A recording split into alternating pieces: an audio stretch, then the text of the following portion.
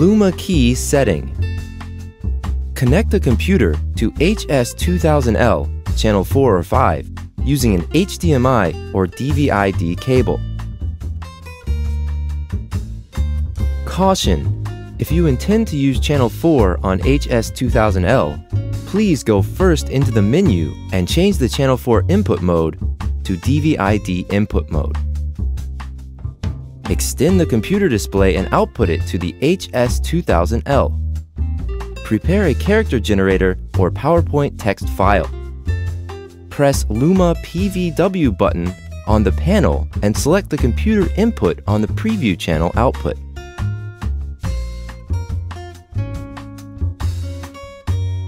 This will show the text overlay on the preview screen.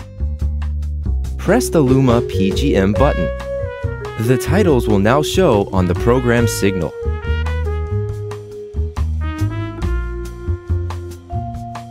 Caution: the system only supports cut-to-cut effects when using titles on the HS-2000L.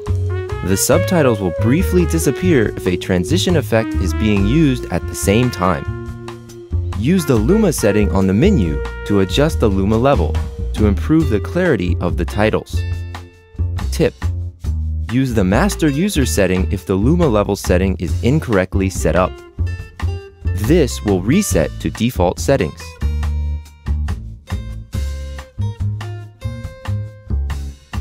To turn off the titles, deactivate LUMA PVW and LUMA PGM buttons.